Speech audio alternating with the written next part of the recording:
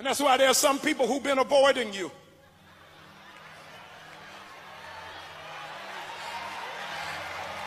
Can't face you. Can't look you in the eye. Because they know what they did to you. But what's crazy is they don't think you know what they did to you. But you don't even understand. If you can't handle me at my worst, you don't deserve me at my best.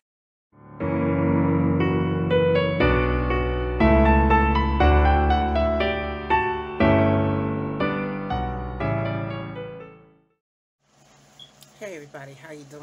I'm Mallronda. How you doing? Okay, this is real serious, y'all. Okay. I live in Cleveland, Ohio, technically. East Cleveland, Ohio. And I have a lot of responsibilities. As a servant of God, and as a mother and grandmother, mother of 3. I have my son and my 2 older daughters. And then I have my 3 grandchildren. And over the last few months, it has occurred a couple of times already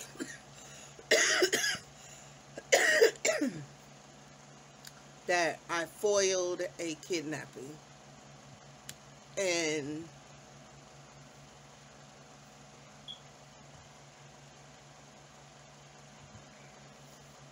I don't mind taking care of our children. This little girl could have been killed today. I had to do what I had to do. God just immediately started talking to me. I am very aware of my surroundings, but at the same time, I don't really pay attention to people walking on the sidewalk. I pay attention to them, but it's like drive by, just make sure they ain't pulling nothing or pulling. Okay, I'm aware of my whole surroundings, including people on the sidewalk. I have a natural thing that happens to me, something that had happened to me. And it comes into play when I walk outside my door. I've been followed before. I've been almost kidnapped before. It's just a multitude of different traumas that has happened. And I'm very aware of my surroundings. But on a spiritual level, I watch for people who are targeting. And spiritual people know what I'm talking about, okay? But when you're called in the capacity that I'm called in, you tend to get a lot of people that really don't know you to come after you. And I've had that happen on numerous occasions throughout my whole life. And I've had people admit to me that the devil told them to try to destroy me. How bold is that? But I don't want to get into complete details about what happened.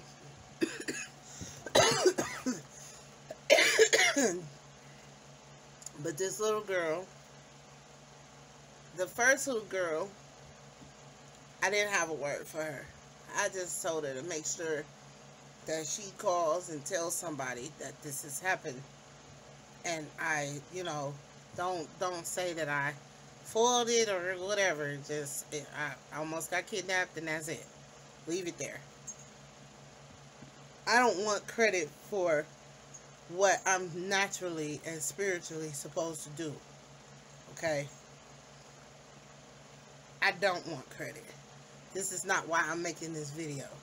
This video is for you guys to see spiritually that if you get out of all your crap and empty yourself out every day, forgive yourself, repent, and receive the deliverance and utterance of God. Like, get a personal relationship. Okay? I foiled 2 kidnappings here in Cleveland, Ohio. Only because God used me to do this. If I had been I'm sorry. If I had been my natural self, I would have never looked no kind of way, left, right, upside down, and backwards, to watch out for anybody, not even a kid. Because I'll be so paranoid myself about people trying to come after me. I don't care. Come on. Because guess what? I am bold. And I'm going to tell you now. I know that I am called and I know that I am chosen. No weapons formed against me are going to prosper.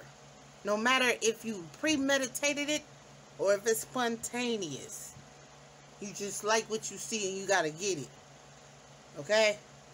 I think this is what happened to that young lady today. The man seen a young girl walking by herself, just getting off the bus.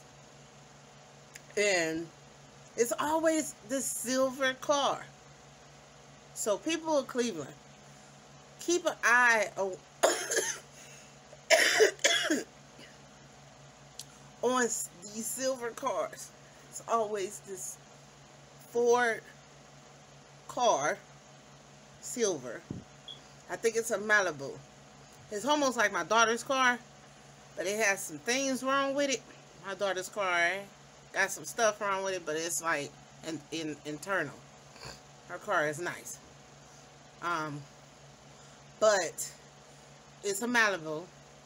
It's silver. I think it has a dent in the front, if I'm not mistaken. I didn't get the license plate number because I was way too far away from the car and the girl. I was more closer to the girl to make sure she was safe than to get the... And then my phone was dead too. Anyway. But look out for the areas of Lakeview, Superior, and Euclid.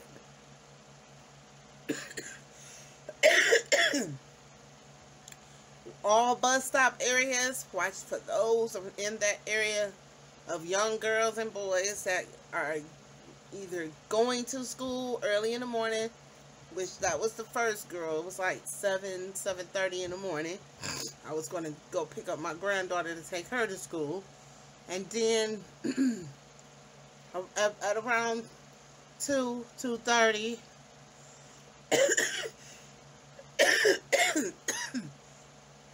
I want the people of Cleveland, all spiritually led people, servants of God, when you're out and about, pay attention to our children. And adults too, because they coming after the adult women and the younger adult men.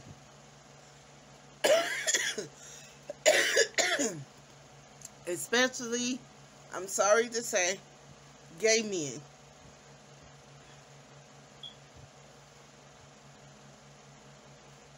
I got a lot to say about that. I don't judge nobody because I come from the LBGQ. Okay? I come from that. I still have their nature, but I don't practice. Okay? The nature the nature will subside. It would go down. It would lay dormant. You could be totally delivered from it. Believe me when I tell you. But if you like men, you like the way they look, you're gonna look like the way they look. But you're not gonna have the desire to go forth and try to talk to that person. Seriously. And then, as for me as a woman, I have my desires, and I look at women to be pretty, but at the same time, I have enough sense to know that I can't cross the line, because that will dormant my call. It don't stop the call. It just dormants. It sits down. Literally sits down. Nobody got to sit you down. God gonna sit you down himself. But I say this to say, you could serve God in any capacity or any life choices that you are in, because he can use you in your mess. Whatever mess you're in, I'm generalizing now. Okay?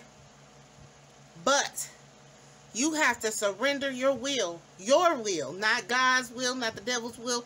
Well, the devil's will. Go ahead and subdue that. Like, let it go. Let that just go. Subdue, let it go. Okay? Like, don't even pass go. You be punished. But I see a lot of anointed men and women of God, including myself, who has helped a whole lot of people in their mess as well as coming out of their mess. Okay?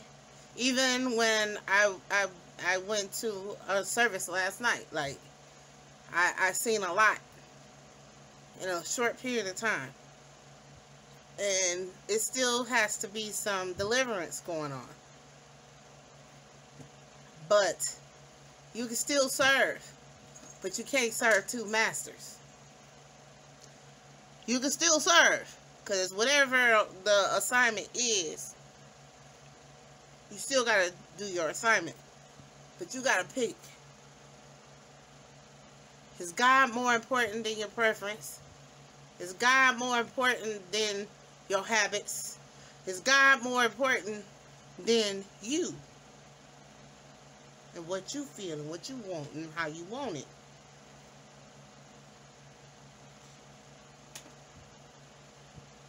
He needs hearers and doers of his word.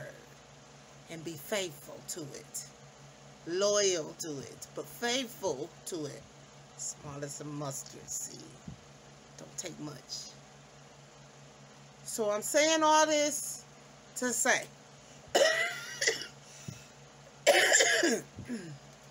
when God has an assignment on your life,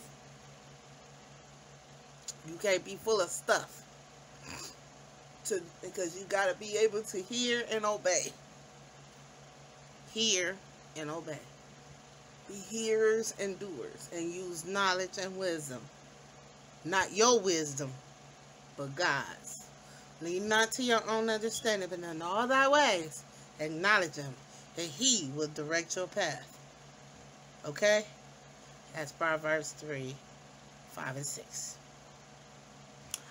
I love you. I may not like your ways, but I love you anyway. In Jesus' name. Jesus loves you, and so do I. You have a wonderful and beautiful day. On purpose. With a purpose. Amen. Amen.